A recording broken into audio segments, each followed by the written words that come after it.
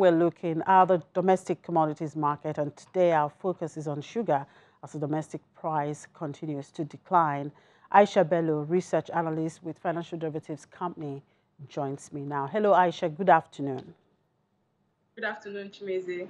So the domestic price of sugar has decreased by 6.88% to about 14,900 naira in 1 year. And what are the key drivers of this price movement?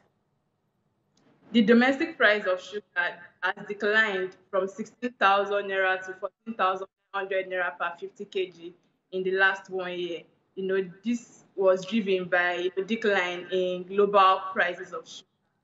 There's been increased health awareness towards sugar-related diseases such as obesity, and whereas we've seen supply glut from major producers.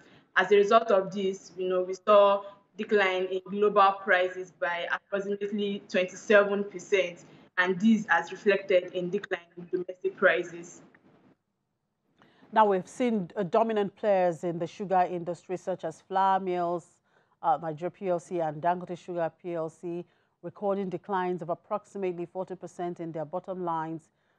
What could be responsible for this?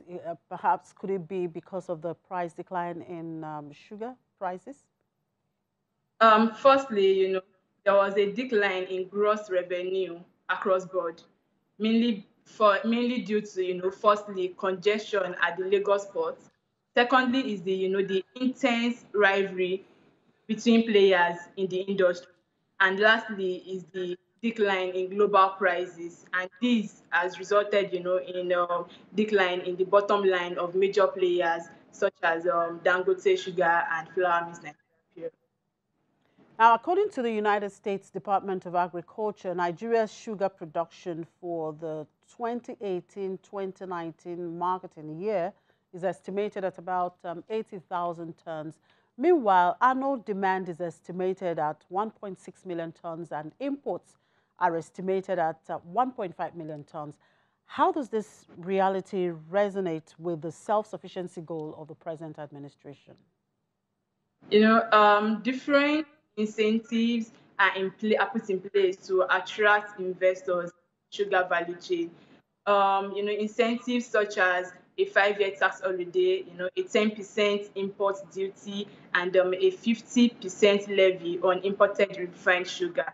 However, challenges such as land acquisition still persist. For Nigeria to, be self-sufficient in sugar production, the government has to implement strict measures with proper monitoring in order to boost local production and meet up with the demand. All right, thank you very much for your time, Aisha Bello.